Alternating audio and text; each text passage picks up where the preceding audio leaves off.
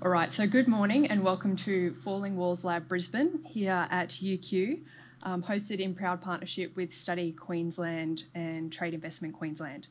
My name is Caroline Stott. I'm the Associate Director for Research Partnerships here at UQ, and it's my pleasure today to take you through the program and the event.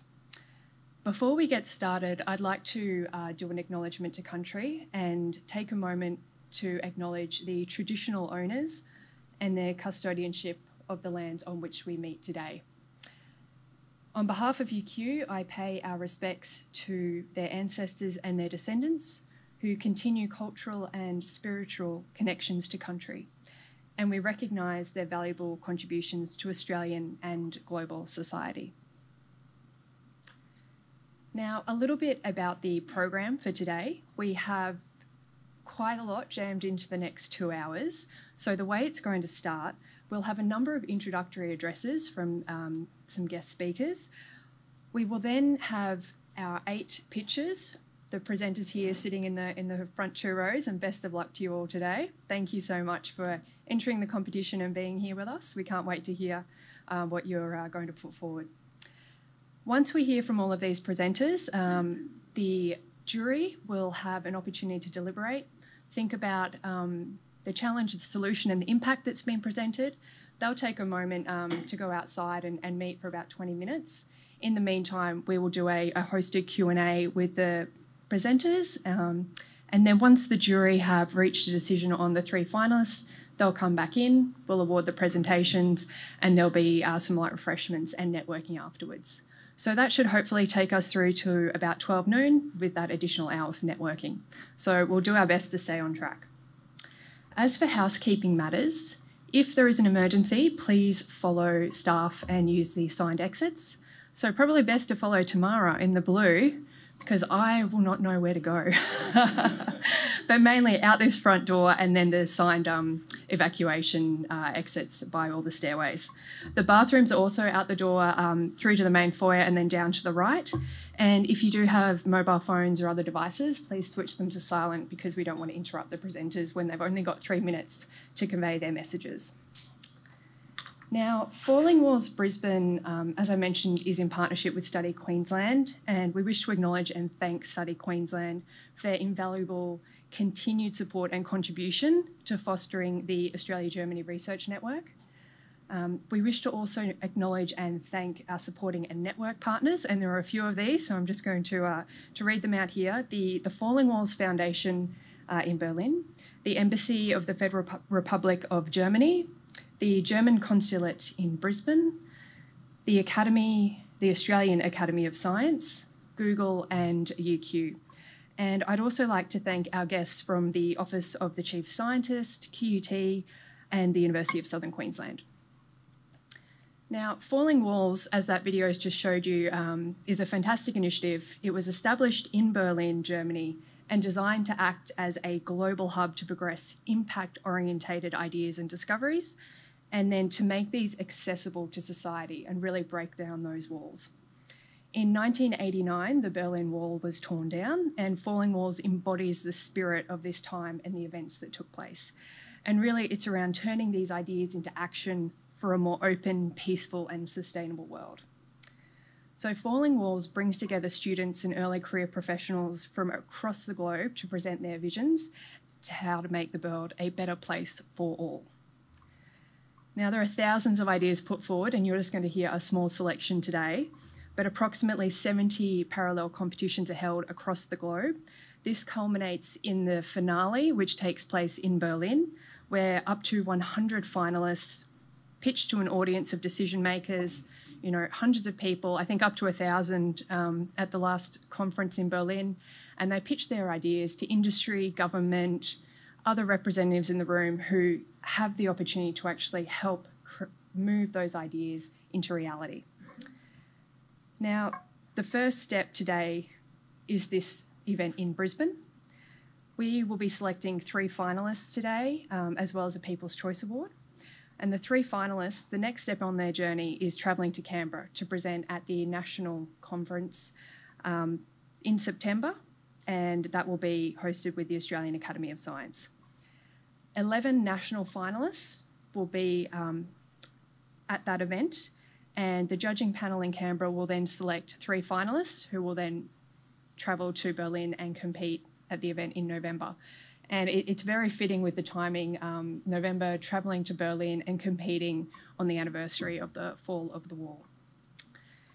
Now, shortly, we're very pleased that we can be here today and hear from the national winner for last year, Dr Clara Jiang from UQ. But first, I'd like to introduce Professor Aidan Byrne, the Provost of the University of Queensland, to provide a welcome address. Thank you, Aidan.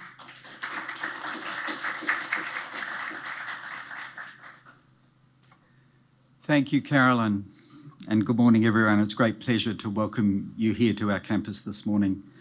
I too would like to begin by acknowledging the traditional owners of the lands in which we meet, pay my respects to elders past and present as we walk together on the path to reconciliation.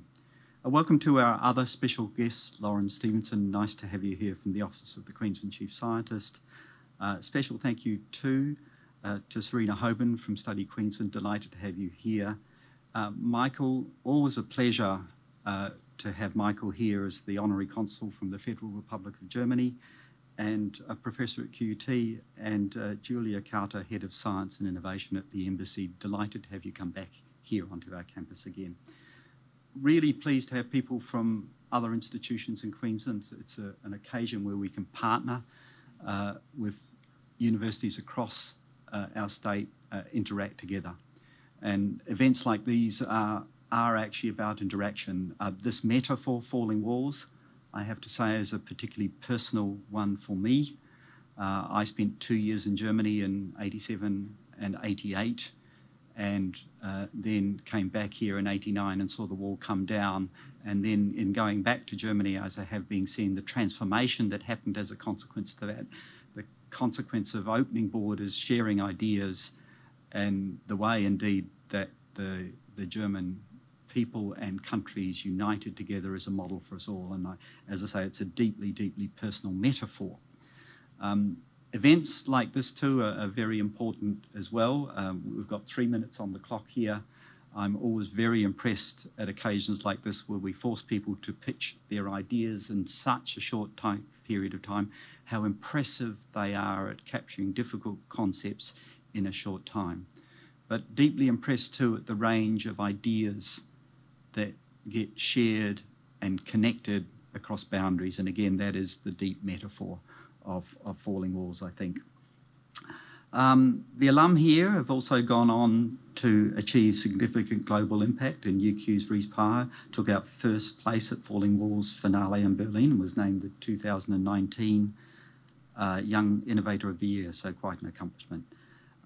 Reese was the lead developer of a patent-pending process that turns glass that cannot be recycled into sodium silicate, valuable industrial feedstock.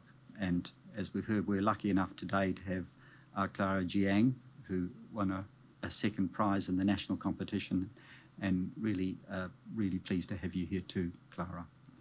This event, I think, doesn't only help people develop their individual communication skills, very important for doing that, but it also helps drive networks of connection, both within our community here. The welcoming of Queensland universities here is important for that dimension, but it goes national and then it goes international. And I think the more we do that, the more we share across those boundaries, the better off the world's going to be, and it will help us, particularly for an institution like ours, to see us playing a critical part in shaping and developing and improving the world.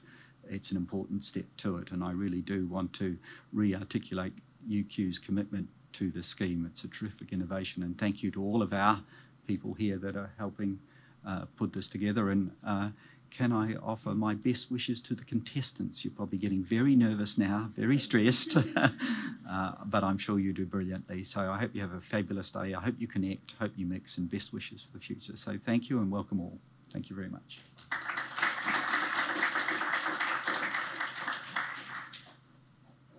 Thank you so much, Aidan.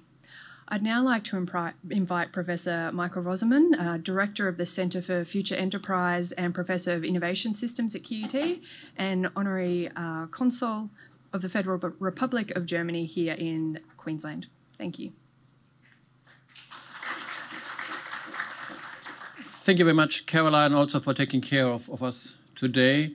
Provost, dear Aidan, Lauren, wonderful to see you, and Serena, thank you so much for your presence and the ongoing support.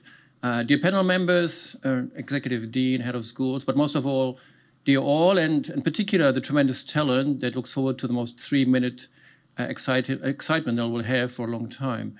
The first Falling Walls Lab in Brisbane took place in 2019, and I'm tremendously grateful to the University of Queensland that you facilitate today, from the actual space to the executive support, from the MC to panel members, to the audience, to the speakers. But most of all, I really like to start by highlighting what Tamara, Jessica, and the entire team have done. So you see the tip of an iceberg, and the iceberg is very, very big. So I'm tremendously grateful, Tamara and Jessica, what you've done in the past to make this a possibility. So from the German government, from the ambassador, Dr. Markus Ederer, my dear colleague, Julia Krause, and myself, I can't even express in words how grateful I am that you continue this kind of conversation. The Berlin Wall, as you highlighted, Aidan, was the outcome of a lot of different activities. And I think the metaphor matters today as well. We all believe that you're tremendously successful in the science you do. And that's necessary, but often not sufficient for success in life. And similar to the Berlin Wall fell because of ambition, audience, and assistance. It's important when we start our research that with sort of confidence, we approach this in a very ambitious way. And a wall is only falling if we're ambitious. And so I encourage you to think about how could you amplify the ambition and think about how tremendous the impact could be. Second, when people wanted to bring the wall to an end, they needed an audience. They needed to communicate to those who couldn't see what's possible. And as Aidan highlighted, science communication is so important because it's kind of key scaffolding to what you do. And today is another opportunity to maybe less nurture the scientific core, but the scientific ability to communicate what you do so brilliantly. Last but not least, and I think Clara can talk about it, this is also building a peer-to-peer network. I want that you go home with new friends. And you walk much further when you walk together. So this is also about mutual assistance. This is not about competition. I want that you go home and think this was one of the best days in my life. So like Aidan, I look very much forward to be inspired by you. But bit like the Berlin Wall, this is about ambition, finding the right audience, and assisting each other. So thank you again from all of us to all of you here at UQ, but most of all, I hope you enjoy today. Thank you so much.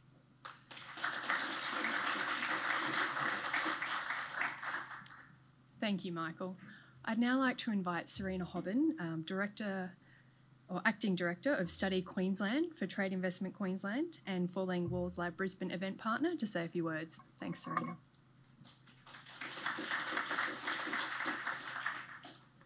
Thank you, Carolyn.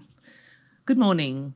Distinguished guests, Professor Aidan Byrne, Provost, University of Queensland, Professor Michael Rosman, Director of the Centre of Future Enterprise and Professor for Innovation Systems at the Business School, Queensland University of Technology and Honorary Consul, Federal Republic of Germany in Queensland, Julia Kaut, Head of Science and Innovation, German Embassy, Canberra, and Dr Clara Jang, 2022 Falling Walls Lab National Winner, and all my fellow judging panel members here today. As you heard, my name is Serena Hobben and I'm the Acting Director of Study Queensland in Trade and Investment Queensland. Study Queensland is again honoured to be the event partner for the Falling Walls Lab Brisbane event this year, and in that capacity I also very warmly welcome you to the event today.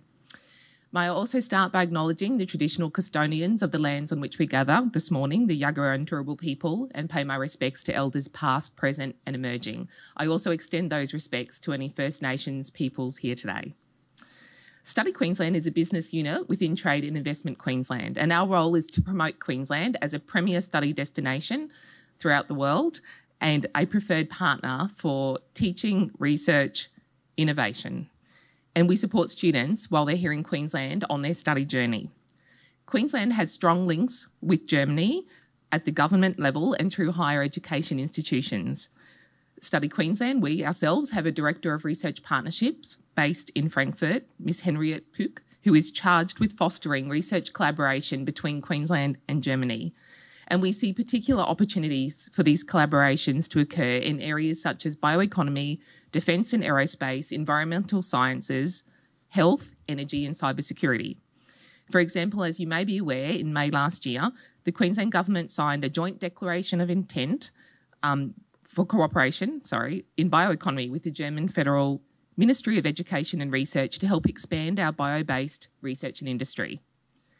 Study Queensland's support for the Falling Walls competition strategically aligns with our new Queensland International Education and Training Strategy. The competition highlights the quality, diversity and passion of our most innovative minds. It not only provides an opportunity for the winners here in Queensland to compete at the national final in Canberra, but as you've already heard, a further opportunity to participate in the Global Falling Walls Conference in Berlin. It provides international development and diversification to all participants and showcases Queensland as a global leader of research expertise. I really look forward to hearing the valuable 3 minutes from each researcher participating here today at the competition. The incredible 3 minutes that could possibly change your life and the world. All the very best to each of you for the competition today. And thank you very much to the team here at the University of Queensland for all your hard work in organising the event. Thank you.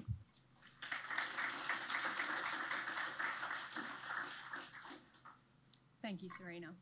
And now for some added inspiration before we kick things off, I'd like to invite Dr. Clara Zhang, the 2022 Falling Walls Lab national winner who competed in Berlin last November, to say a few words.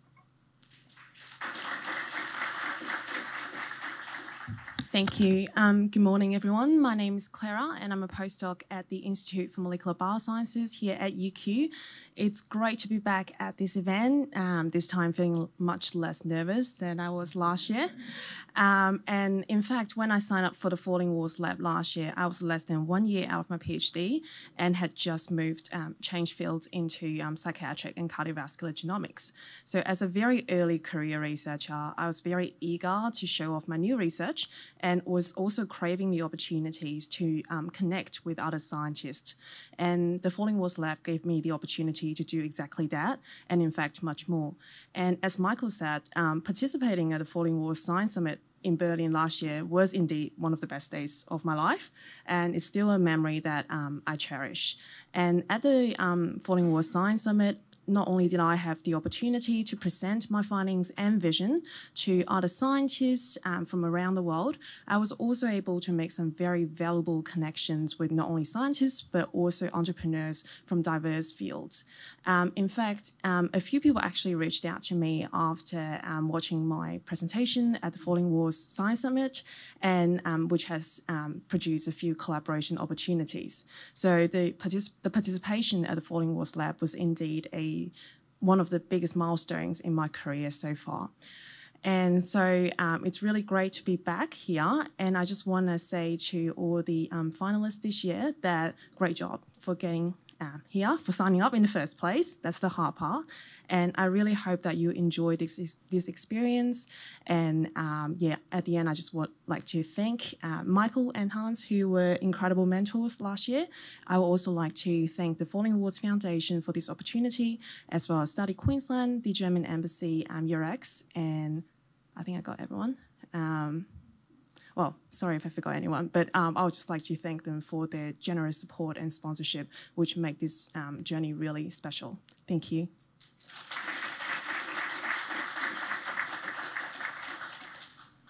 Thanks so much, Clara. Now, before we do start, I'd like to also briefly introduce our judging panel that we have with us today. So in addition to Michael and Serena, who you've already heard from, we have Julia Kauter, the Head of Science and Innovation from the German Embassy. We also have Professor Nina Mitter, Director of the Centre of Horticultural Science from QOFI here at UQ. We have Nimrod Kleiman, the Head of Ventures here at UQ. We have Professor Charlotte Brownlow, the Associate Dean for the Graduate School from the University of Southern Queensland. And we also have Kim Castell, the Director of the Andrew N. Liveris Academy for Innovation and Leadership here at UQ. And our judges are just sitting on the right there. So please join me in thanking all of our judges, our guests, everybody who's provided some opening remarks, and looking forward to getting this underway.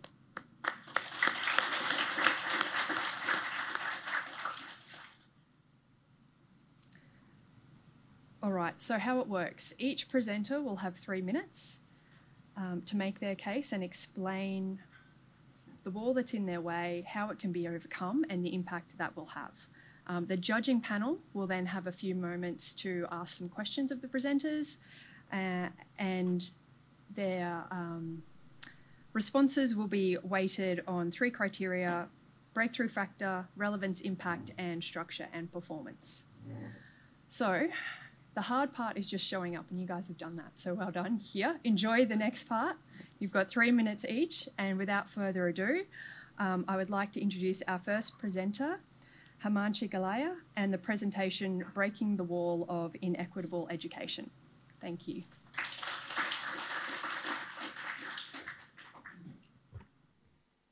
What if you could travel back in time?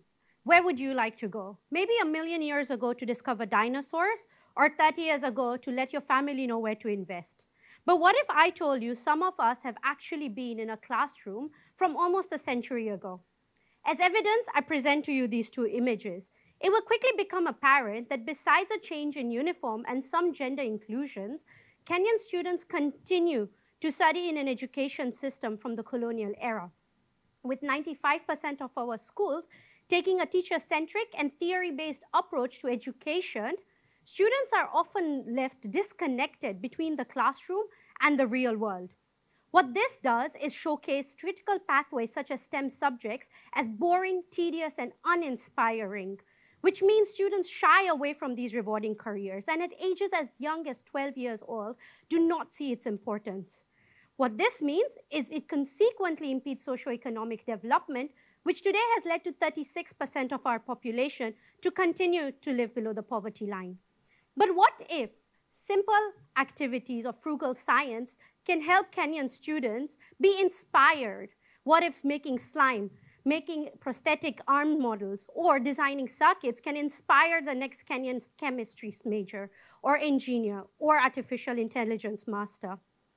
In line with UN's 4th Sustainable Development Goal, I am tackling the educational inequality by simply reimagining how we do STEM education so that we can raise the aspirations and life chances of young Kenyans. Our model is very simple. We partner with industry and train local ambitious young leaders to deliver our customized curriculum designed with expert input in mid and high income schools. We then take the income generated from such programs towards STEM outreach in low-income areas where there is a greater need for such a subject and such an impact.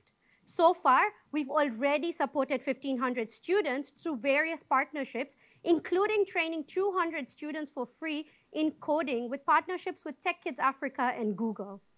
And while we have been named as rising impact makers within Africa, this is just a small ripple in the vast ocean. While the world is imagining the future, a Kenyan child is still stuck in the past. And I'll leave you with this one last thought. We say it takes a village to raise a child, but we often forget that it will take the same child to elevate that village. And today, if we do not change the inequitable access to education, perhaps a Kenyan child might not just need a time machine, but an alternate reality where we can meet our peers on a fairer ground in order to reach our full potential. Thank you.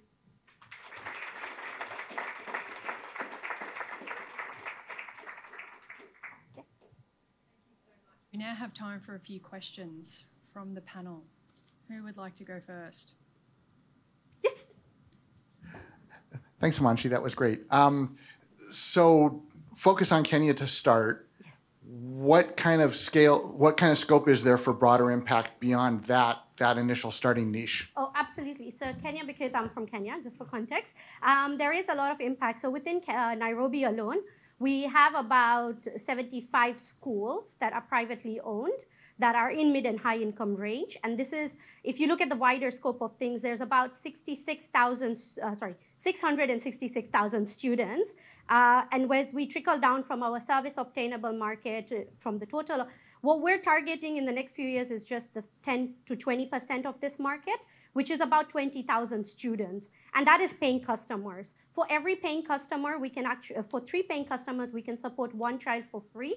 So if we look at the domino effect of scaling up, there is quite a lot of potential within Nairobi alone. That's not even to say all this country, all the cities around Kenya, and then in the vast picture of Africa.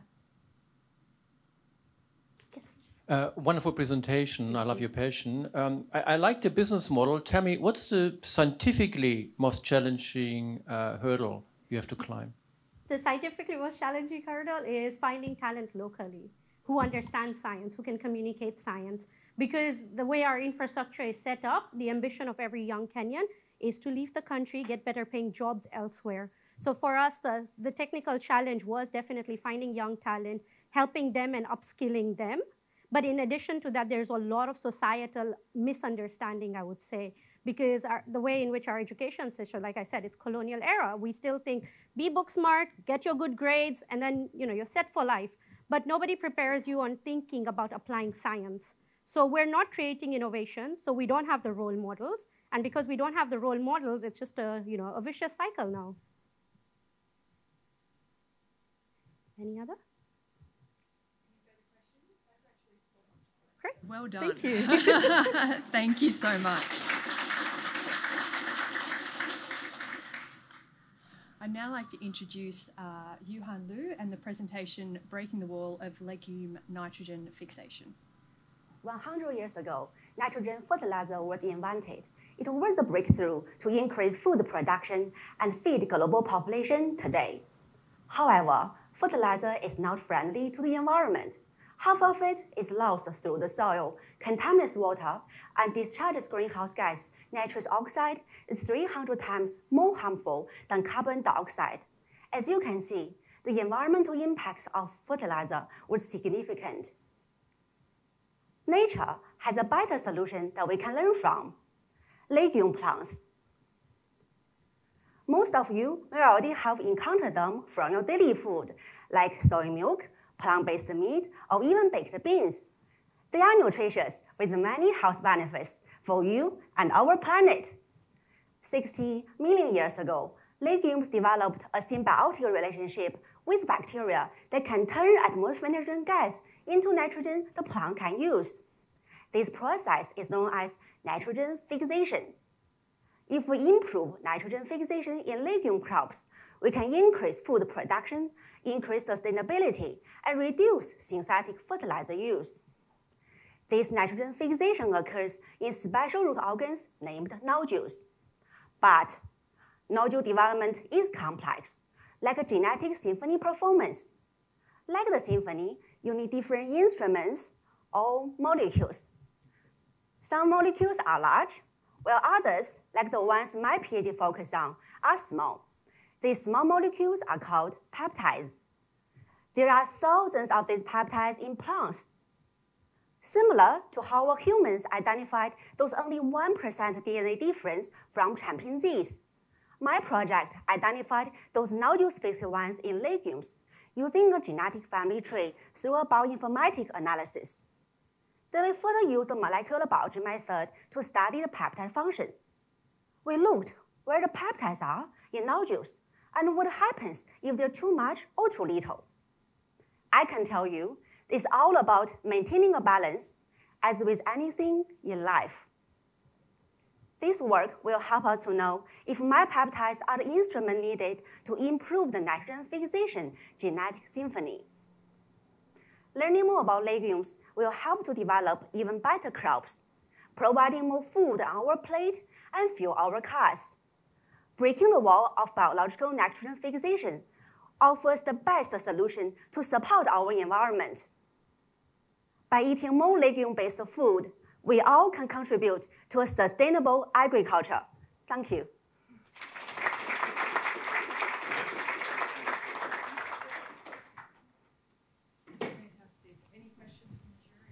Nina. I might ask you. Thank you. Great presentation, and yeah, very important. Absolutely, now that when we are thinking of carbon emissions and reducing emissions and fertilizers, and important to us for our Great Barrier Reef as well.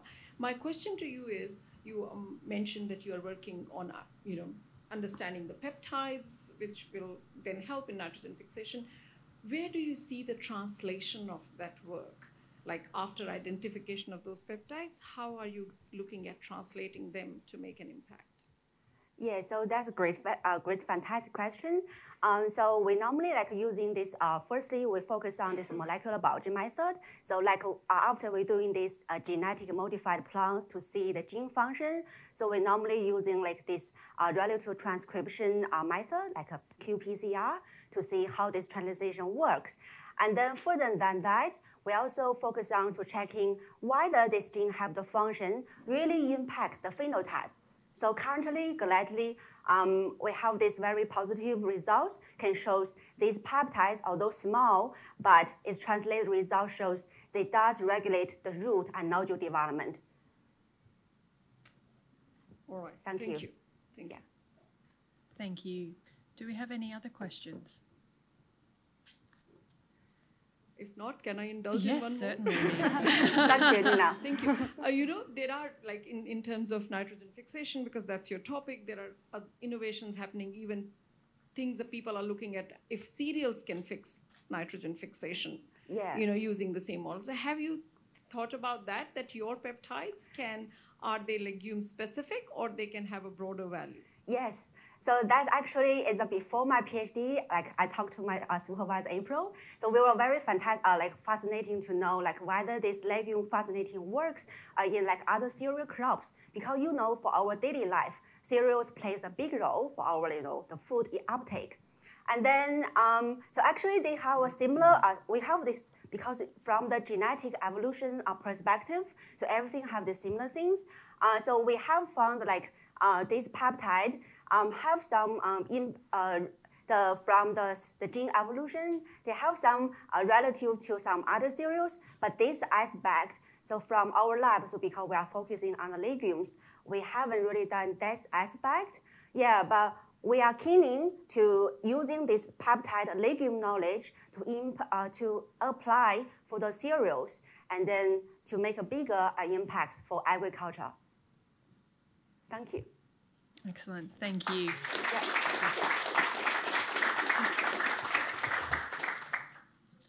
Now, next up, we have Mr. Mahmoud Abu Salim and the Breaking the Wall of Recycled Cardboard Construction presentation. Thank you. Good morning, everyone. No place in the world is immune to disasters, whether they are natural or human-made. As a result, millions of people are displaced from their homes day after day. Currently, the number of forcibly displaced people worldwide has exceeded 100 million. These individuals simply need a roof to sustain their lives and enable immediate recovery in order to prevent long-term psychological damage. Despite numerous attempts to achieve low-cost, comfortable, and efficient post-disaster housing, but the results are still falling short of government's expectations, as the main problems they face are limited to cost, local supply availability, timeliness, and the need for more than just a roof. Thus, it is evident that rising disasters necessitate invaluable post-disaster housing.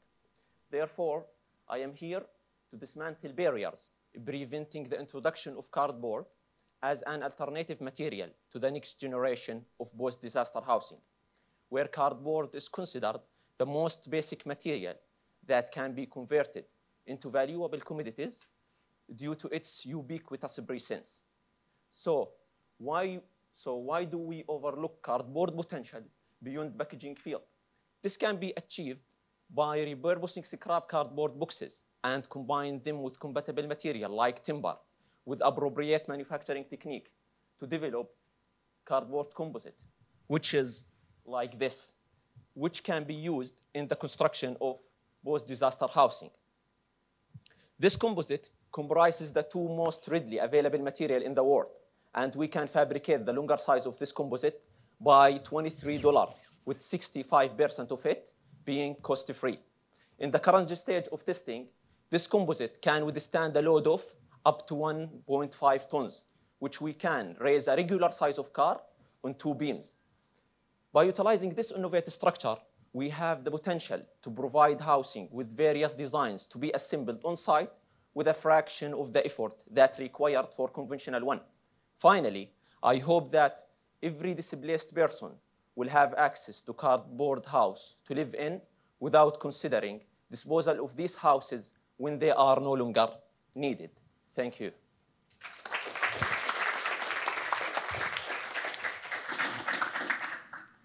Questions from the judging panel? Tim. I'm just curious about the manufacturing process and shipping, because it seems like you'd have advantages in both of those areas as well with this technology. So you are talking about the manufacturing and what? Shipping or Oh, transportation. Okay, yeah. So really, in the start of the trials of the project, I am trying to go ahead with the most easiest way in the manufacturing technique, because there is already some trials before, and there is one of the cardboard house which is called Wickel house. It's already built, but it's need a very special equipment to be built, with a frame and special setup. So we're trying to go ahead as we are directing our application to the post-disaster housing. That's meaning we need someone in the field to be built or assembled at least. So our technique, more in the simple way, we are trying to repurposing scrap cardboard boxes or processing them by using a very general thing, which is look like the table saw, which can be in the field, and combine them directly, converted them to block laminated cardboard, combine to them the most cheap and the smallest thickness of plywood available in the markets, so directly can be just glued and go ahead with to be on the site. If it is already assembled, so just there different techniques can be taken in the design and regarding of that the people needed to be on site to do that just directly to be assembled and just go ahead with it. I make it short. I like the idea. I try to work out, is this just a smart idea, or is there deep science involved? What is it? Is this a smart idea, or is this a really an outcome of a deep scientific investigation? Really, if this idea is already invented by the US military in 1947. So really, there is an idea for utilizing paper-based structure. But the problem in how do you want to go ahead with the fabrication and the best way to be utilized in life. This is the most important thing. And even because we are utilizing scrap cardboard, so that's meaning we don't have resin impregnated or whatever to be protected.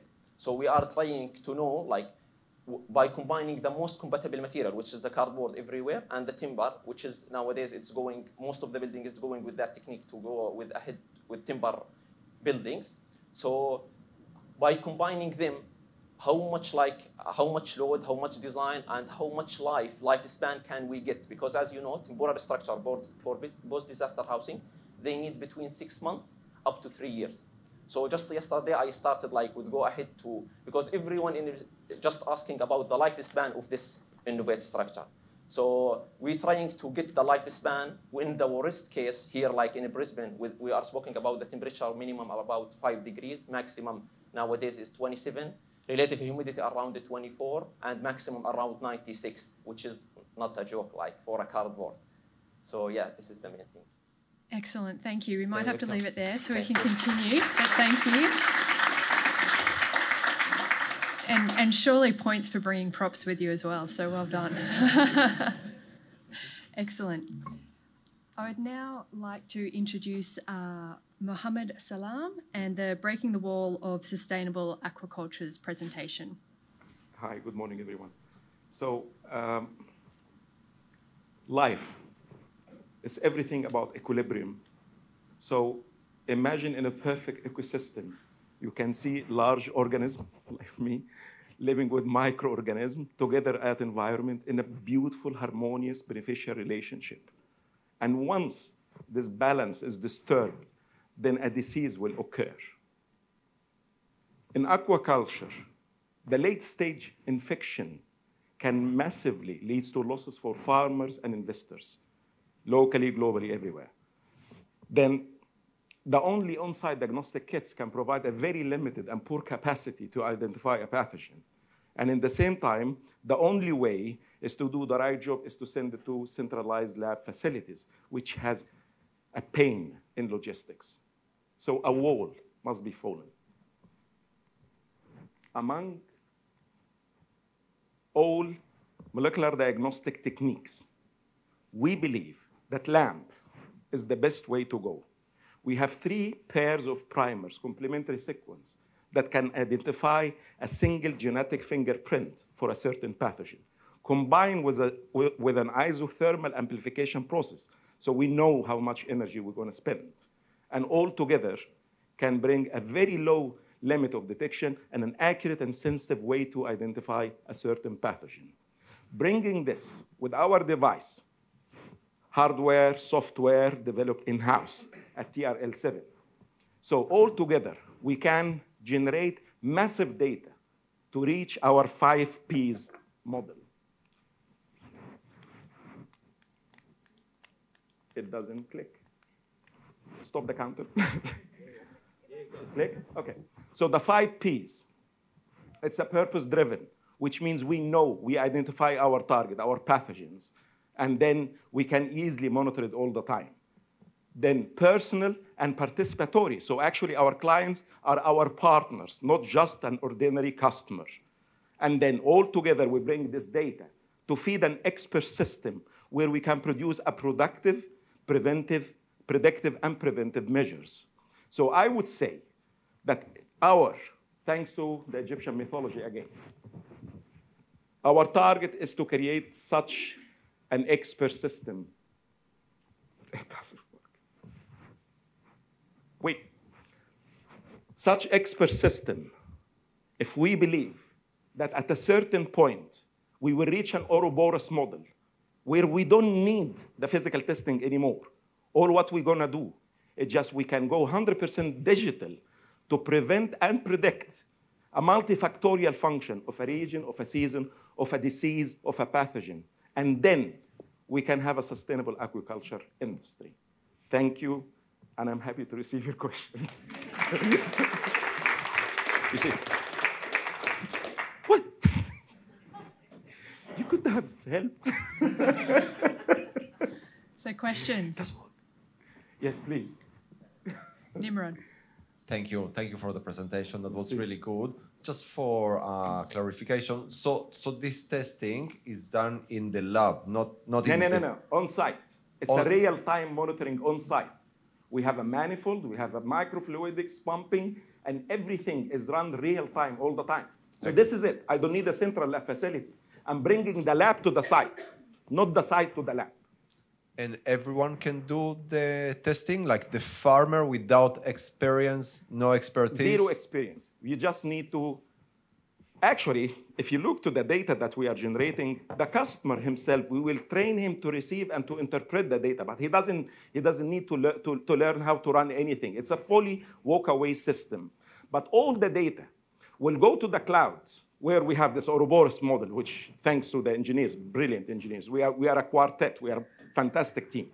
So that expert system will generate that function for that farmer at that place, at that season, at that time, all the parameter, the big data thing. We mine and we recognize the pattern.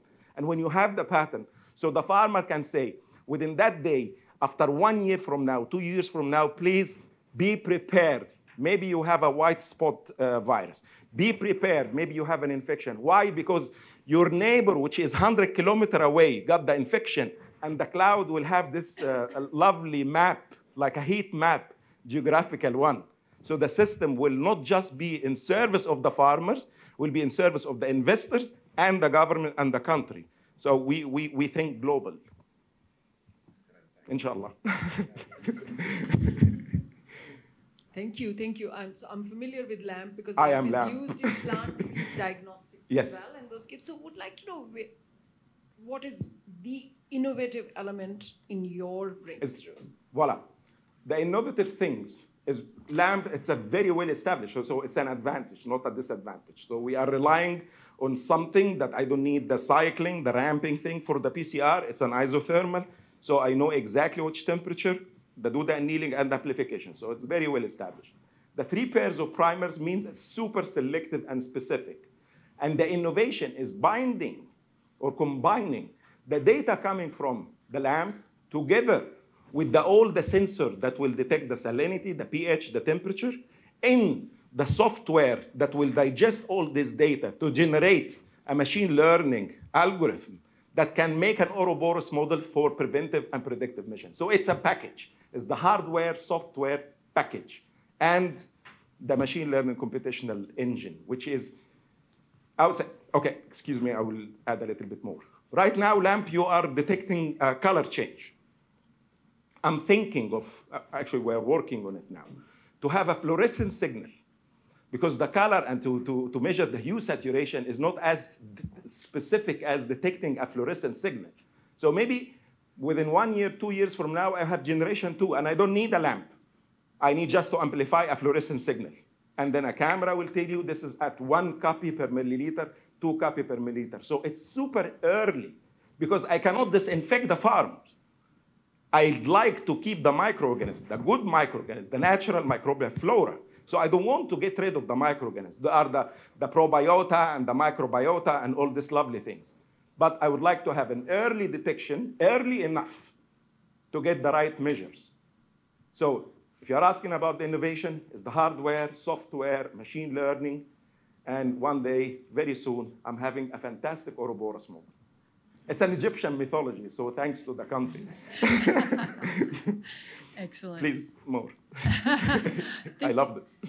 Very quickly, Michael. Just a very quick one. You talked about the big team. What is your particular contribution to the team? I'm old, so I am the microbiologist, I'm the bioengineer, and I'm the executive scientist, and they are the brilliant minds. So we are like a quartet. You cannot say the viola is the team leader or the cello or the violin. So we are in harmonious thing. So we are one big body doing the same target. Thank you. You see, they are lovely. Excellent. Thank you so much. My pleasure. Thank you. I'll take that. Excellent. All right, and next up, we have Dr. Emma-Anne Karlsen and the presentation, Breaking the Wall of Cancer Therapy.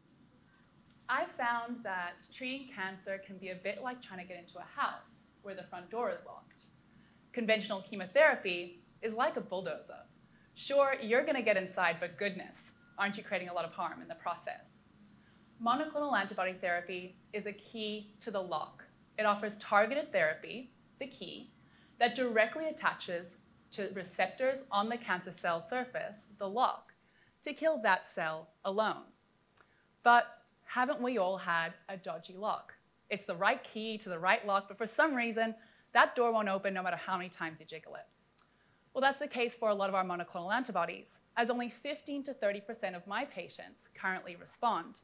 And boy, these keys aren't cheap, as it's estimated that the average cost to Australia per year is in excess of $355 million for these patients that are non-responders.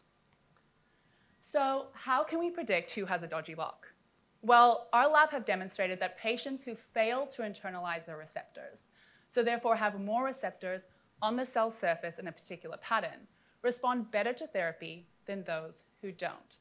And using this information, we found a locksmith.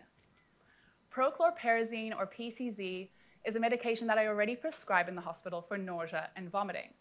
What we've shown is that at higher doses, PCZ can temporarily inhibit the internalization of those receptors, therefore turning non-responders into responders. To prove this work clinically, I looked at patients with head and neck cancer, and highlighted in green, you can see a significant increase in the receptor expression after the infusion of PCZ. We did a phase 1 safety trial and proved that this was safe with no significant adverse effects. And to our delight, even though it's just a safety trial, we showed regression of metastatic disease that was previously refractory to even platinum chemotherapy. We are breaking down the wall of monoclonal antibody resistance for the 70% of my patients who currently don't respond to therapy. And we're currently extending this to other cancers, as I'm currently recruiting to a clinical trial where I look at the combination of PCZ with trastuzumab, a medication that I use to treat HER2-positive breast cancer. My favorite part of this is it won't be through the development of a novel medication that will cost tens of millions of dollars in R&D and a significant environmental impact. They'll be through reaching into our own pharmacies and repurposing an already PBS-approved medication that costs just $20 a vial. Thank you.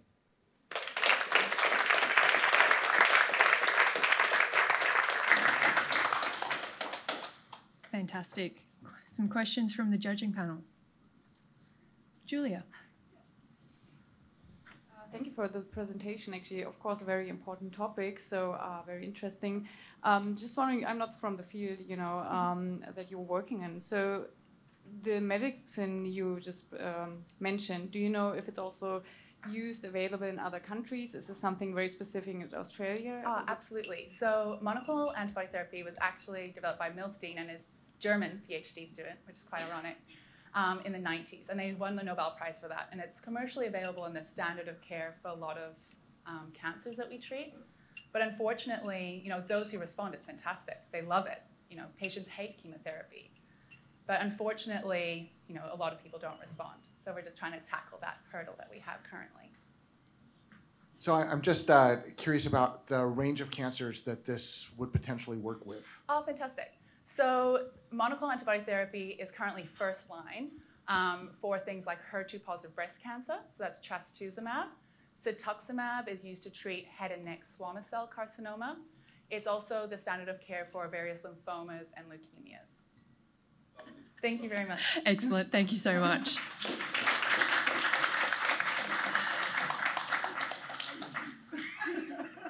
And next up, we have Sarah Susan Jacob and the presentation, Breaking the Wall of Food Sovereignty. Thank you. When was the last time you had a warm curry with turmeric for dinner? Or an energy drink with guarana to help power you through your workout? Or a smoothie made with berries and chia seeds to help get your day started? Or even a cheeky macadamia nut cookie from the local Subway as a sweet treat? These are all ingredients that were added to the global food system only about 15 to 20 years ago. But they aren't new or novel. In fact, they are older than the collective age of this room. Turmeric, an ingredient native to Southeast Asia, was used as a traditional ingredient and medicine discovered through Ayurveda. Guarana was discovered by the Tupi people deep in the Amazon as a quick source of energy. Blackberries, blueberries, cranberries, all of these are integral and discovered by the Great Plains Native Americans. And of course, we all know where macadamia nuts really come from. Today, I'm here to talk about the pressing issue of food security, along with which we also know that a lot of indigenous communities with debilitating and chronic illnesses no longer consume any of these foods. So it is crucial now more than ever to come up with integrated and inclusive ways to do science. We need to find ways to establish evidence while joining all the dots and taking into account all experiences, those lived by indigenous communities and those established through scientific protocols.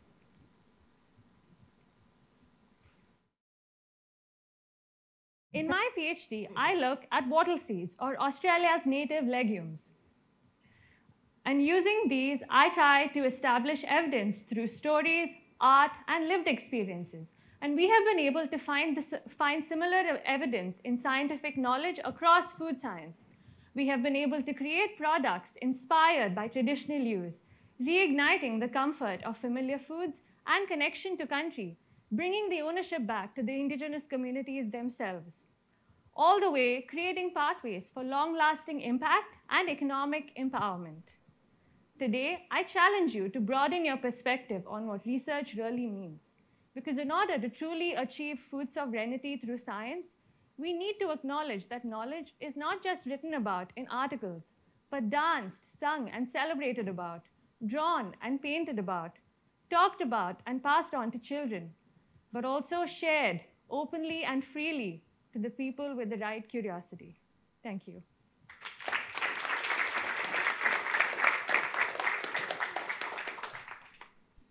Questions from the panel. Nimrod. Excellent. Thank you so much for the presentation, and that's fascinating.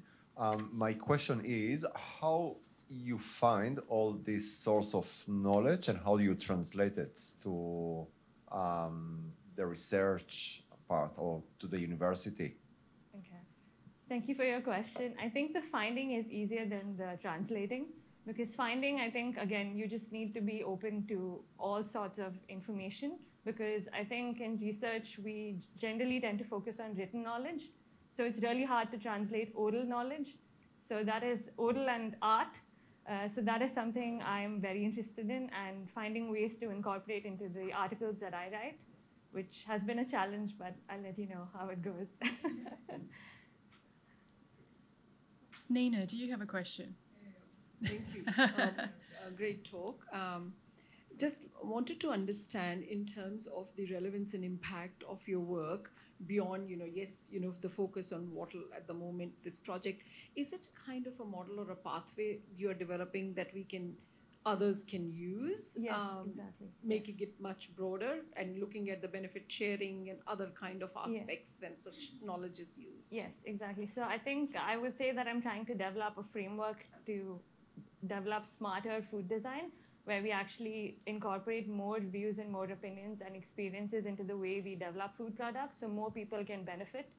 Because a lot of the information that we're finding were things that communities knew already. It's just that we're finding evidence in other ways. So if we acknowledge and are open to understanding their experiences and knowledge, I think the path to that will be a lot faster. Michael. I'm going to follow up, I had the same question. How can someone in Brazil, China, or Nauru replicate your work? What do you hand over for them to replicate what you do? So I have a friend who did her PhD on banya nuts, and they have a very similar nut that grows in Brazil. So she actually collaborated with indigenous communities in Brazil to develop models that work for both countries. And so they have a few technologies that they're using, and she's trying to bring them into Australia so we can try and use that here to manage the diseases in indigenous banya pines. So I think I would use that example. Yeah. Excellent. Thank you. Thank you.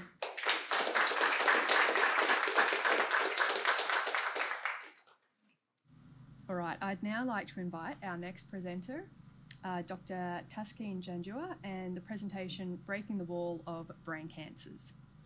Hello, everyone. Brain cancer is an insidious and devastating disease. It kills more children in Australia than any other disease. And the reason for that is the presence of blood-brain barrier. It presents a formidable wall which prevents therapies from entering into the brain. And the therapies that do enter are often pushed out by the blood-brain barrier because of these toxicology lifestyles. And only a limited amount of drugs penetrate from blood to brain and then enter into the tumor. As a consequence, patients often have poor survival and poor quality of life and limited chances of survival. Brain cancer, such as glioblastoma, often patients have survival of less than 14 months. During my PhD, I developed silicon nanoparticles, which are targeted in the immune system. Now, these nanoparticles have three key features.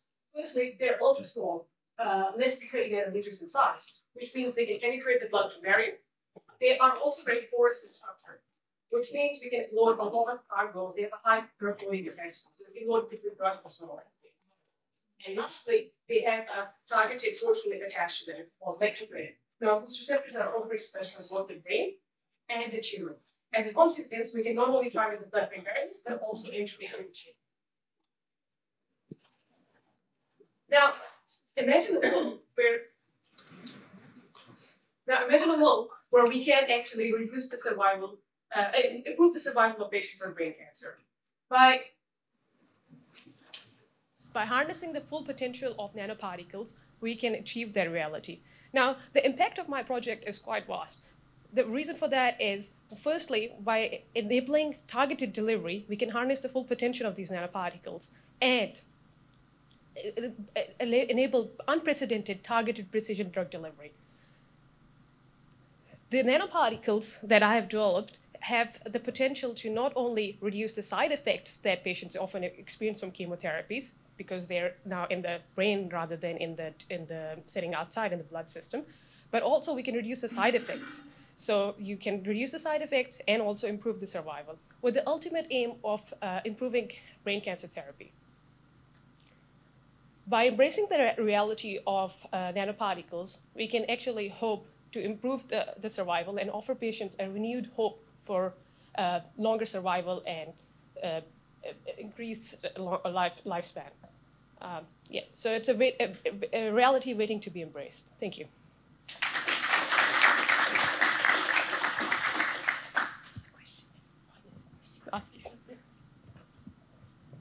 Thank you so much. We've now got a few the questions. Technical stuff.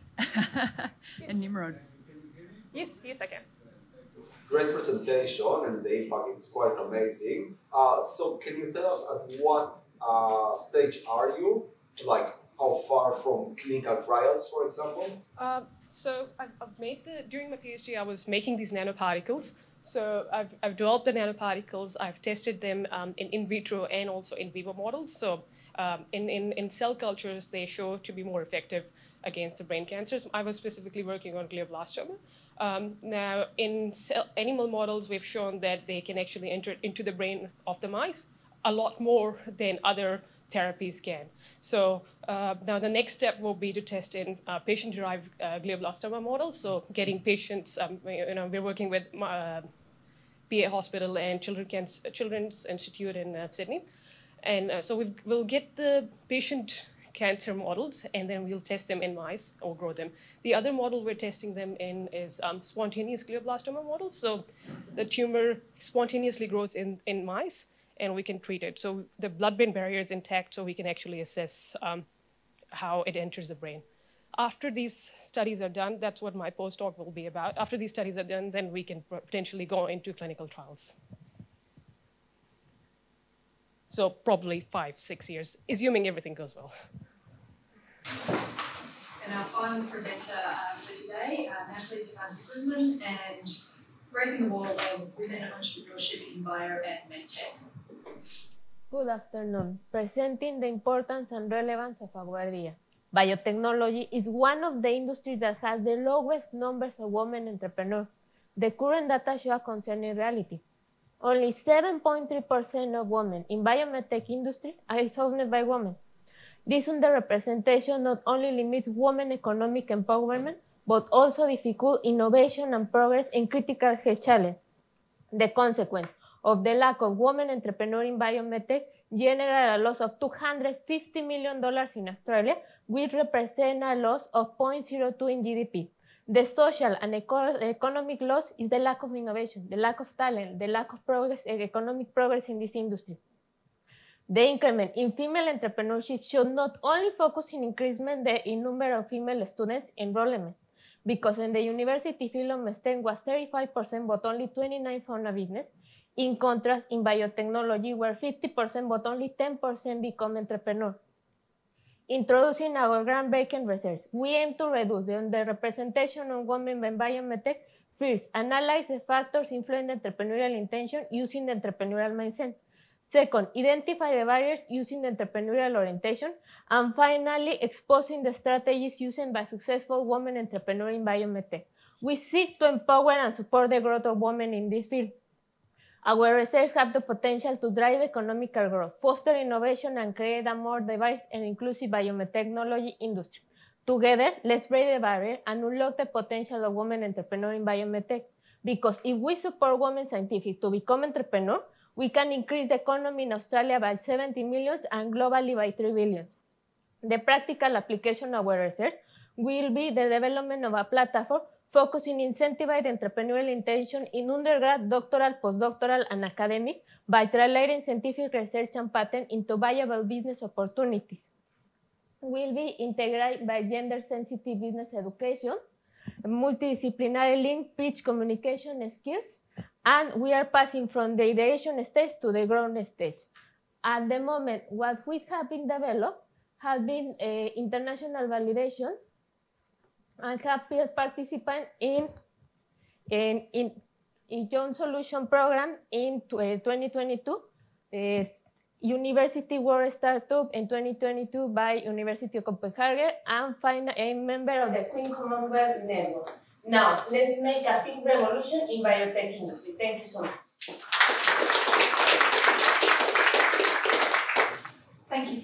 presentation. I just wonder if you could tell us a little bit more about what you found some of the barriers were for the women moving into these industries. Yes, we have three principal barriers.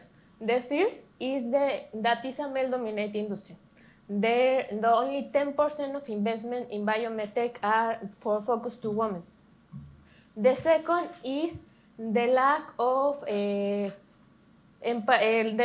opportunities in this industry for women, because not only is the glass ceiling, they don't have so many opportunities as men have, but also the sticky floor.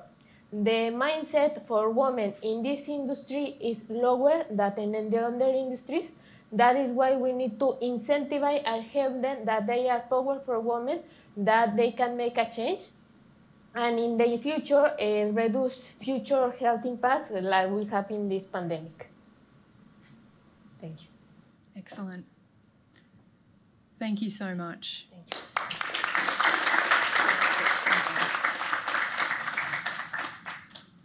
All right, well, thank you all to the amazing presenters for sharing your views with us and your visions for how to overcome some of these challenges.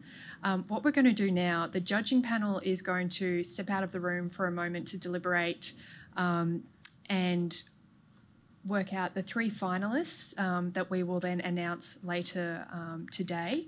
In the meantime, we're going to do a Q&A session with the presenters.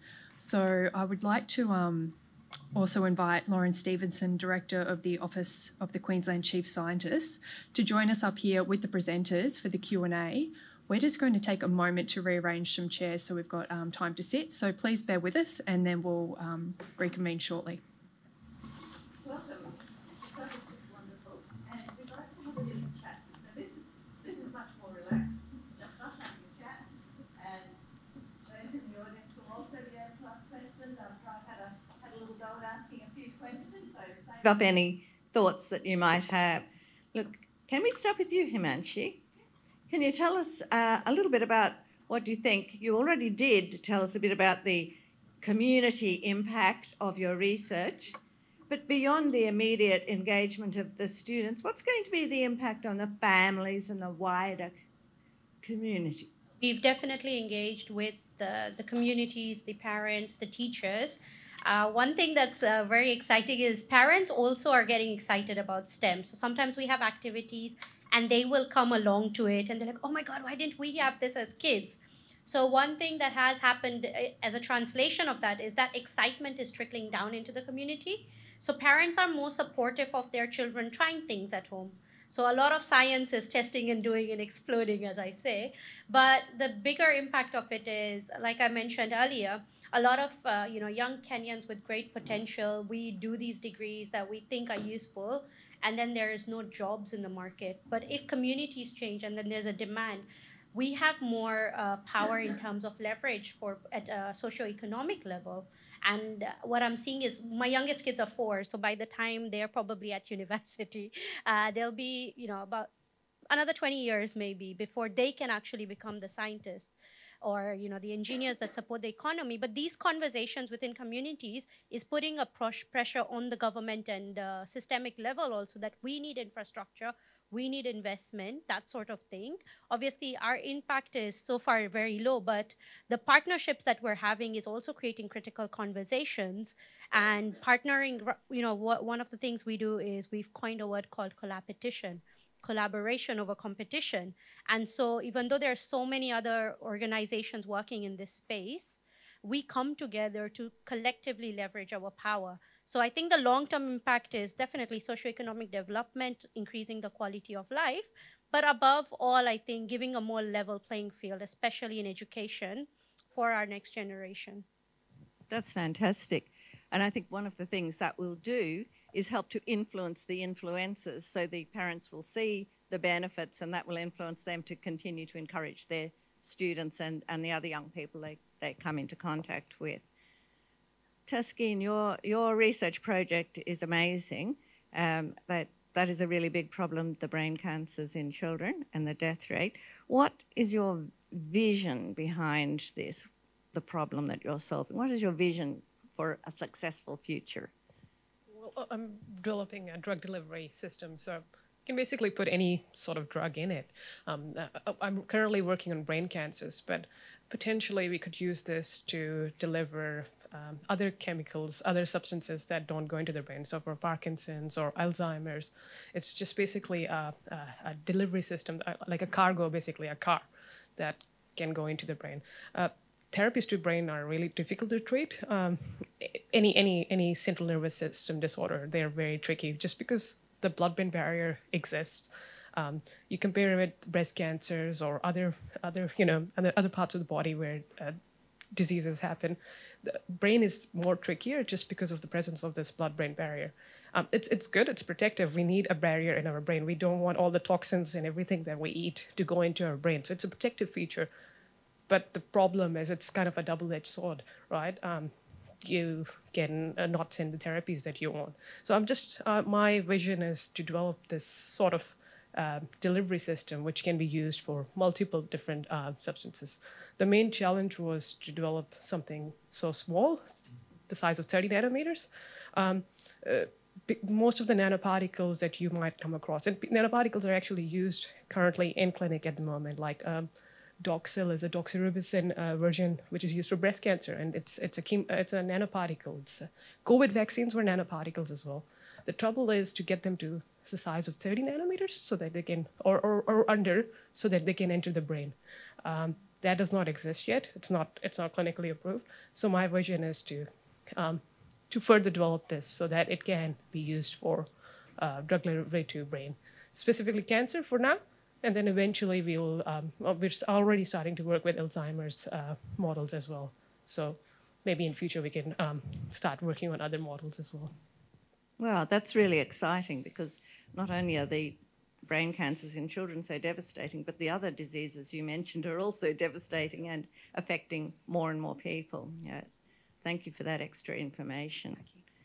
Yuhan, I already know you as a Wonder of Science ambassador, and so I know that your inspiration will bring on others, that other students, younger students, be they at school or university cohort, will be inspired by your example. And I certainly felt that with your presentation today on the nitrogen fixing. What attracted you to apply to pitch at this event? Yeah, so actually, firstly, I would say, being a PhD, and then you absolutely love your research topic. So without that enthusiasm, you love your research topic, you wouldn't finish your PhD, I would say that.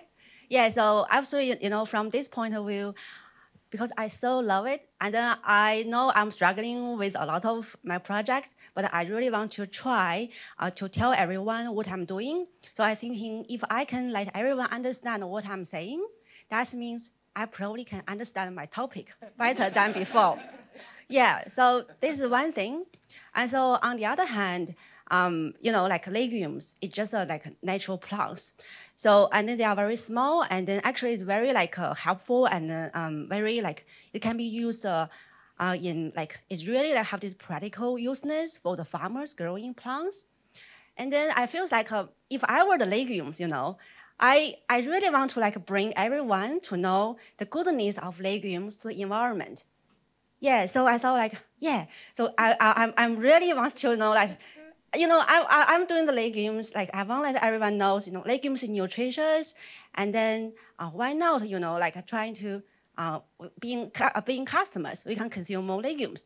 And meanwhile, by eating more legumes, and then farmers has to grow legumes, right? It's like the market chain. And then we all potentially is helping the environment. So that's, I think, is the more reason driven me to come here. And then I think lastly, I hope I can get more for my rest of PhD. So as the more results come up, so I also can be being more inspired from this event.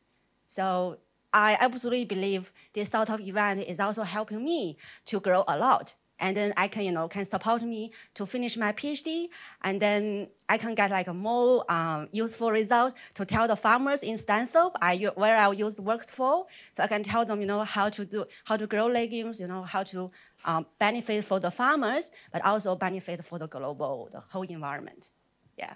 That's a great answer, because that gives inspiration and spreading the message and promotion, etc. Yeah, I think, Thank you. So I thought like also being one of science, you know, like Young Science Ambassador, at this moment, I'm also advertising One of Science. Absolutely, I think every PhD will have this passion. So, you know, passion the first, and then love your topic, and then we're trying to get more result, like for the whole planet. Yeah. Thank you for that answer.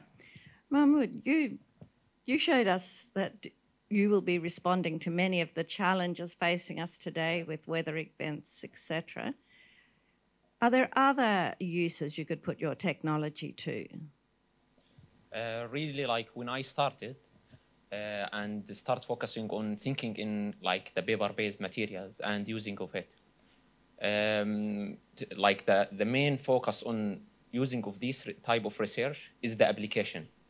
So one of the things that I was focusing on to direct that materials in the most powerful thing that can be useful regarding of this type of material. So if we have this, like the material is available everywhere. So, but the more important thing where we are going to use it. Really, there is already, like, look like one of the example, Wicker House I already mentioned. This is a very one of the business-like companies that can produce a temporary structure with a very high cost, like around 82,000 US dollar. But our way is not just going to the business. We are focusing on one of the most biggest problems for us. And really, I was not understanding how the problem it is until I went with my supervisor to Lismore, which is the area that affected by floods and whose impact is still up to date.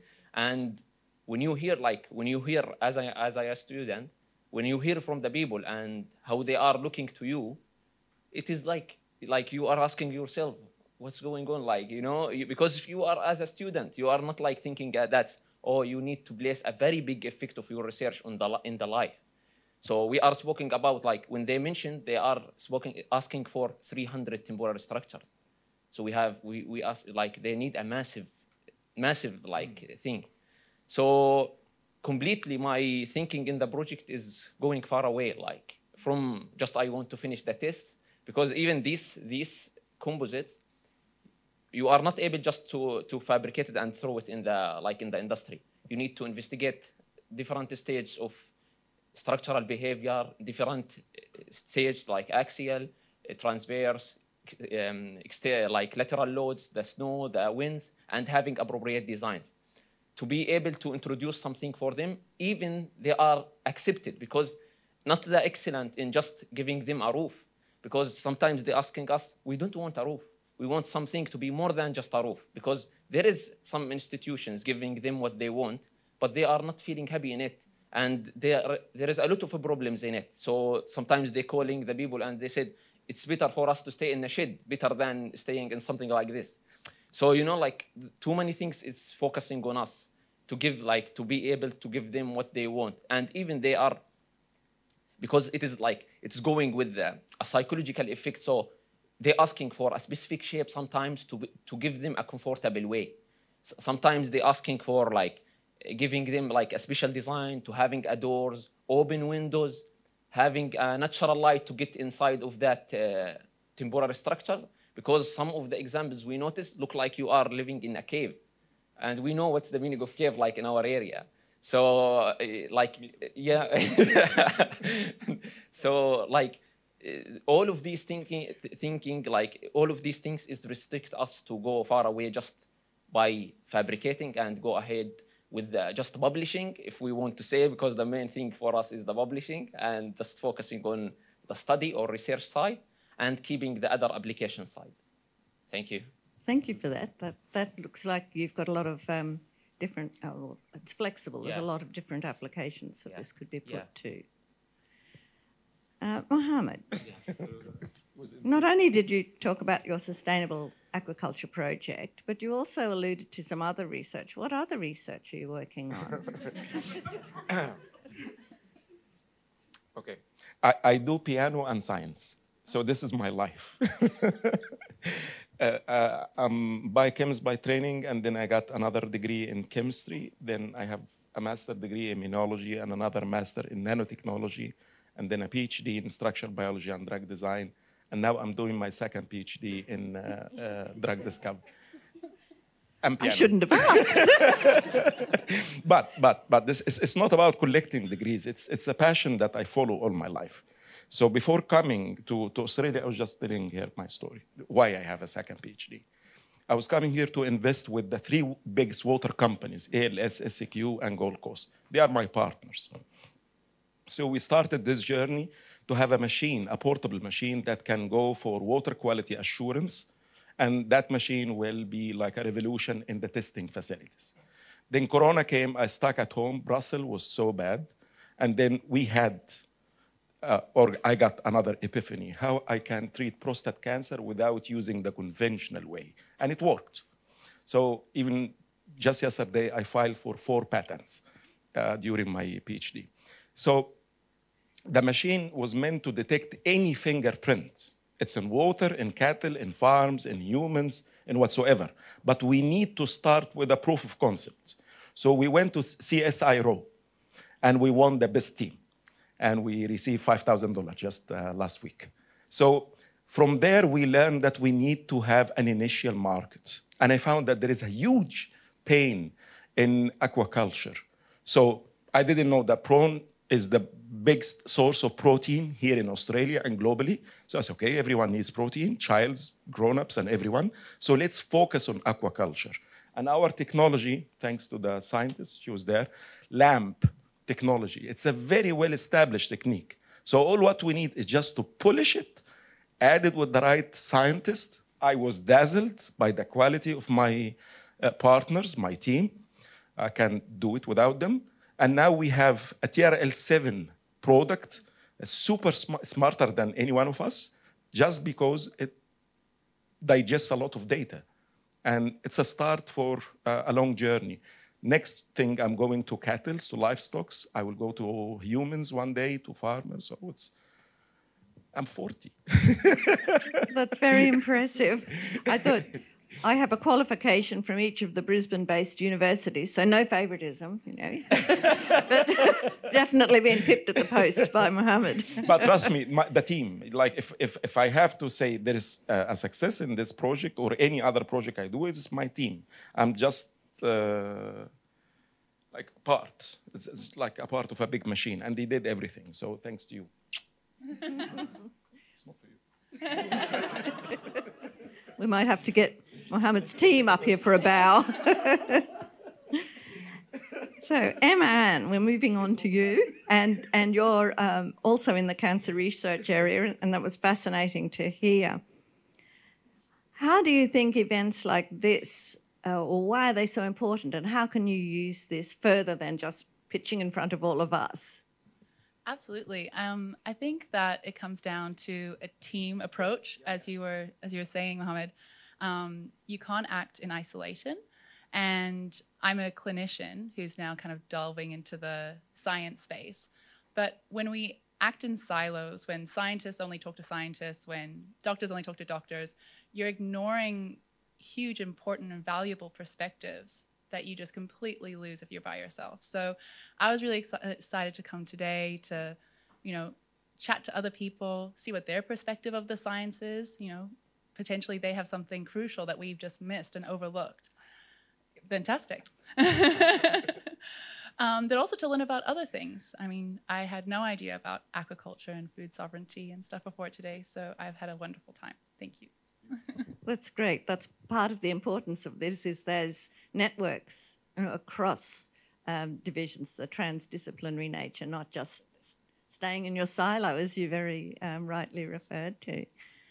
Sarah, so breaking the wall of food sovereignty and how to get benefits to those whose products we are using, whose plants we are using. What inspired you to undertake this research? I think it would have to be the just interdisciplinary nature of this project. It was not like a traditional PhD.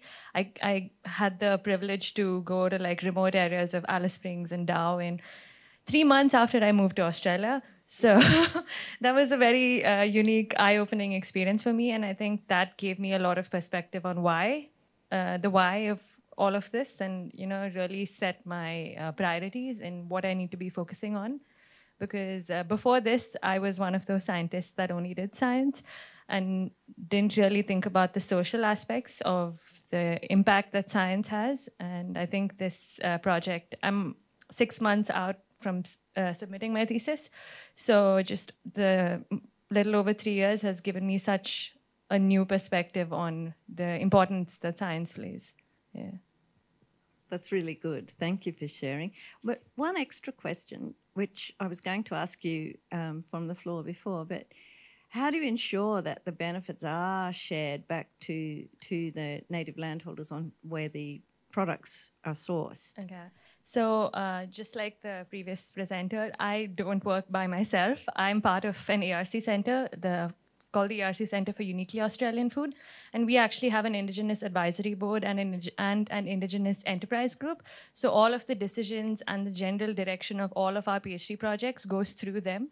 So, and we receive cultural training on how to talk to communities and interact with them and how to respectfully report the information that they share with us. So, and they are informed on every step that we take. And they have the right to say yes or no to anything that we do. So I think that gives them a lot of authority and ownership. And it's not just that we are forcing them to come with us. It's more like we are walking along with them. So I think that perspective really changes the way we do the work. Yeah. For sure. No, that sounds much, a true partnership model, Yeah, isn't it? yeah. Co-designing. Thank you for that extra information. Now, Giovanna, sorry, you're the last again.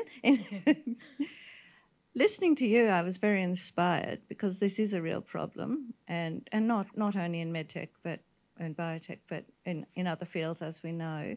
So I'd like to ask you about your vision, a question I asked earlier, but what would your vision for success be? Well, for this project, the principal idea is develop a program focused in incentivize entrepreneurial intention. The name will be Matilda Power. Why?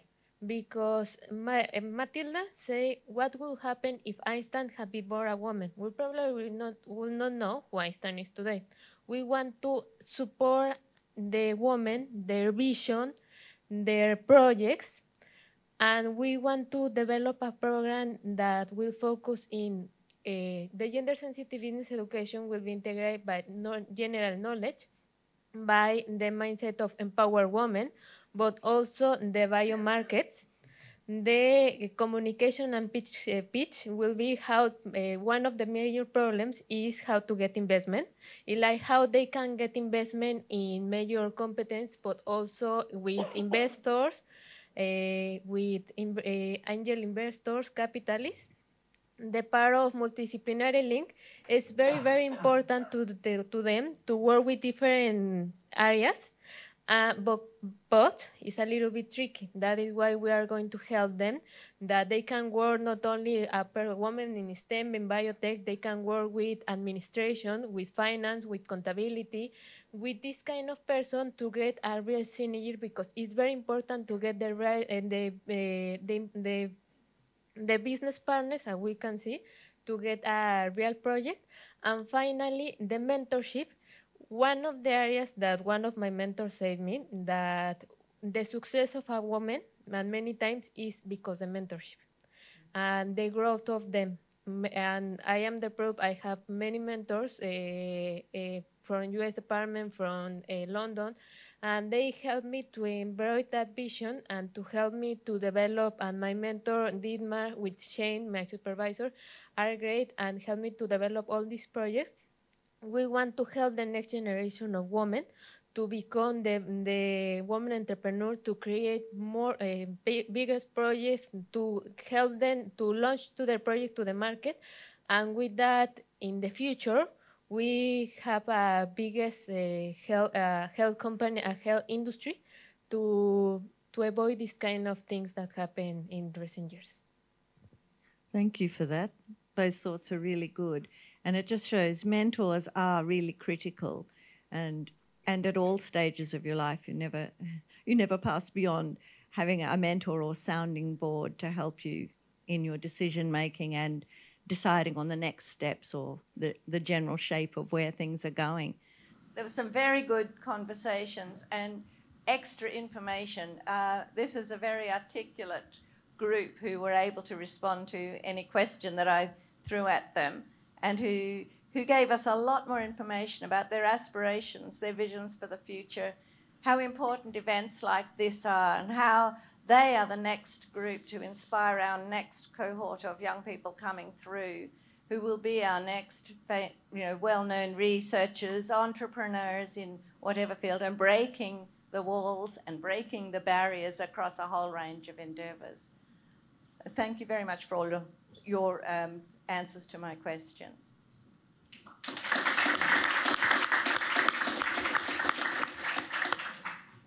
The judging panel has made a decision and the 3 finalists have been selected.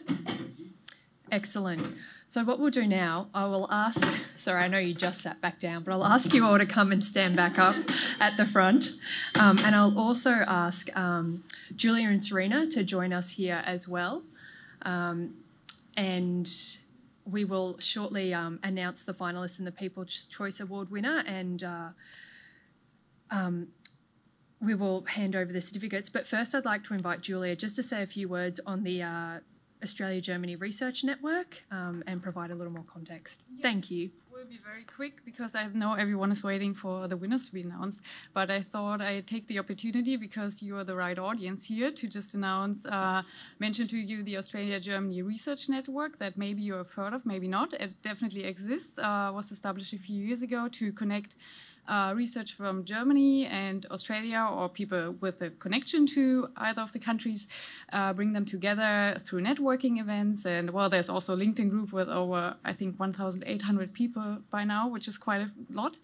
And we and Michael and I and Tamara, we actually have a talk this afternoon to set up an event here in Queensland very soon, hopefully, in the context of the Brisbane German Week and the Science Day. That's part of it as well.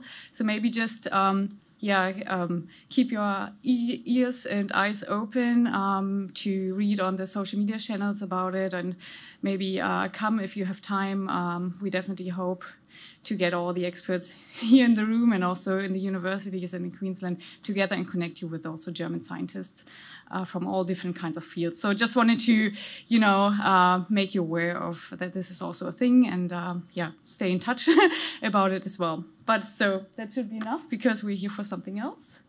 And perfect, thank you. So if you'd all now like to come up, and I will hand back to you to work through the 3 finalists, and then Serena will announce the People's Choice as well.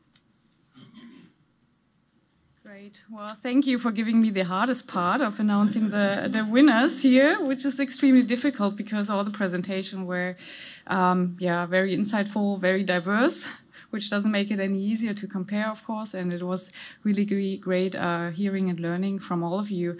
Maybe just 1 or 2 sentences before, because I actually had the pleasure of also taking part in Falling Walls in Berlin last year, because I only moved to Australia in March. So it's definitely a huge event. You saw the video before and everyone explained to you, and it is actually really huge. There are thousands of people, very high level people from science, from politics, looking at the event. And when the wall came down, it changed the lives of so many people, actually, including me, because I'm from the east part of Germany, and I wouldn't be standing here today if it wasn't for that event. But I'm only one example, and I guess translating this to the world of science now, looking at the next invention and where the future goes and what can maybe change the life of so many people with scientific research and new ideas, it's really great. And so it's really important to bringing scientists from all over the world together. So thank you for taking part in this today. And I wish I could send you all to Berlin, hopefully.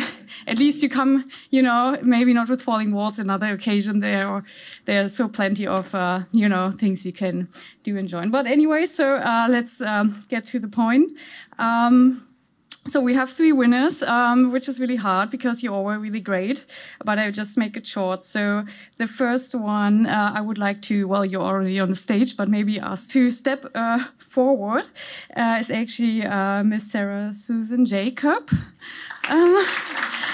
Welcome. Sorry. So we got a certificate for you.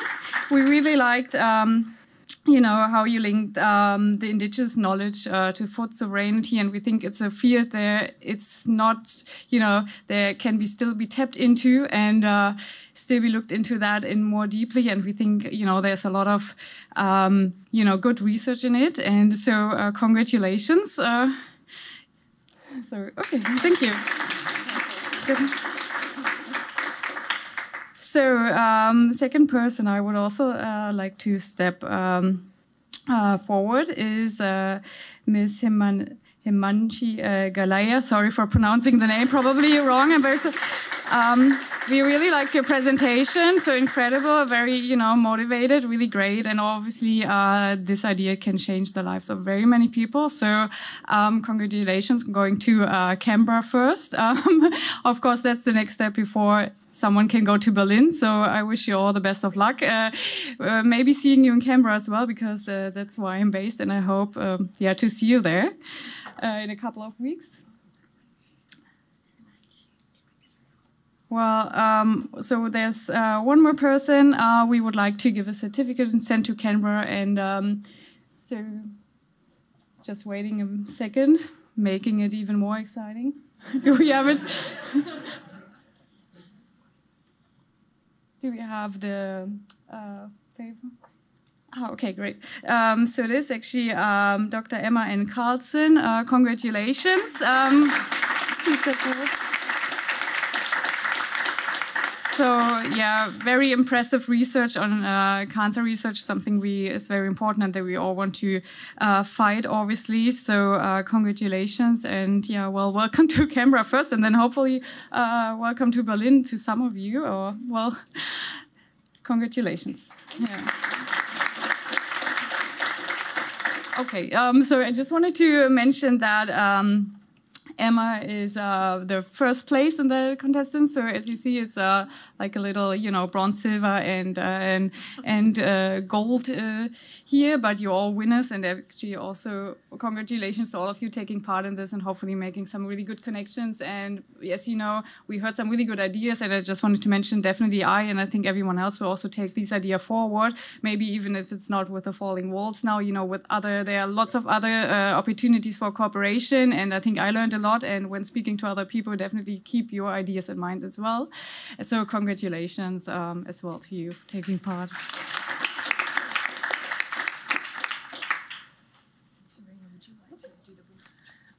Thank you. I have the very great pleasure of presenting the choice of the floor today of all the people in the room. But before I do so, again, I just wanted to also convey my sincerest congratulations to all of the presenters here today. Your work was awe-inspiring.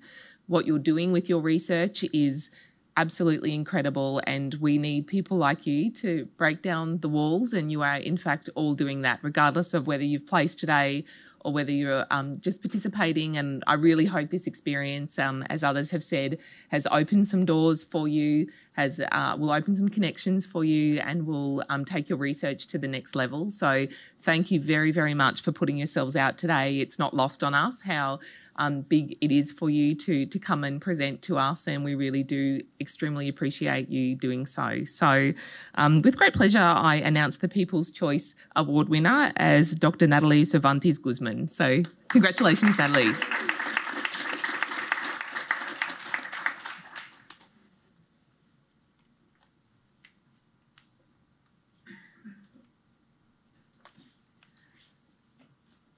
Wonderful. And we have some certificates of participation as well. So I'll ask you, Lauren, to hand those out.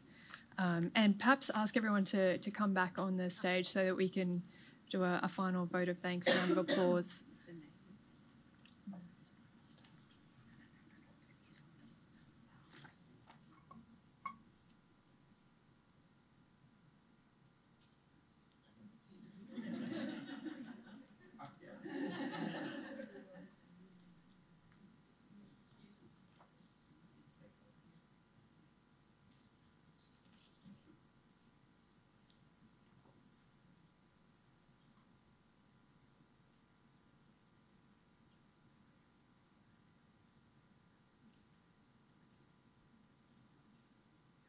Fantastic. Thank you so much, Lauren. And a big round of applause for all our finalists and presenters today.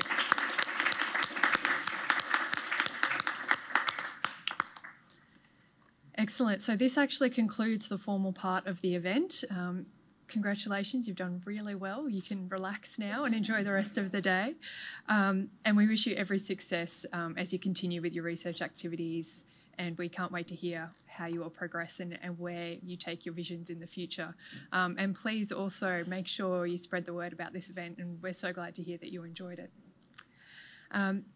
I'd like to once again thank all of our special guests, partners, judging panel, Study Queensland, our network partners, and everybody who's joined the event here in Brisbane today and made it such a success. A special thanks to UQ Global Partnerships. Huge amount of effort goes into putting on an event like this, and in particular, Tamara Weisflog and Jessica Court, as well as the rest of the Global Partnerships team, the staff, the volunteers, the suppliers, everybody who made today possible. Thank you so much. So a big round of applause.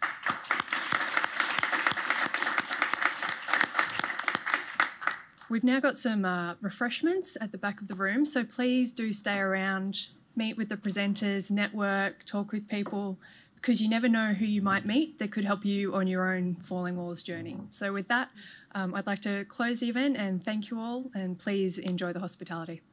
Thanks.